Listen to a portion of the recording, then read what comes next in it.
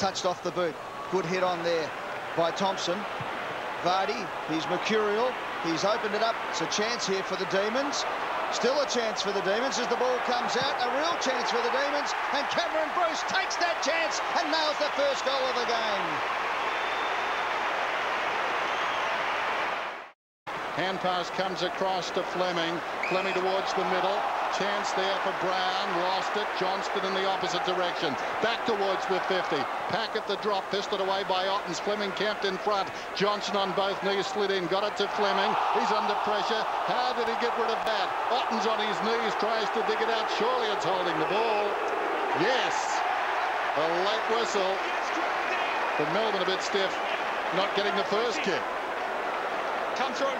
Travis Johnson coming off the ground, as you can see in the bottom of the screen, and we're looking back in time to just see exactly what happened with Campbell again, Dennis, and there might just be a we'll see it in a few moments' time for you, but it might just be something. Yeah, we think we might have found something. Well, wait.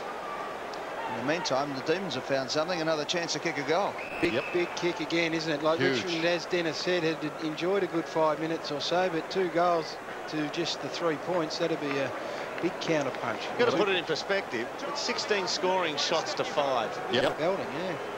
Much as we saw last week. Cameron Bruce to the 50. Long kick. Good shank. Clears the line.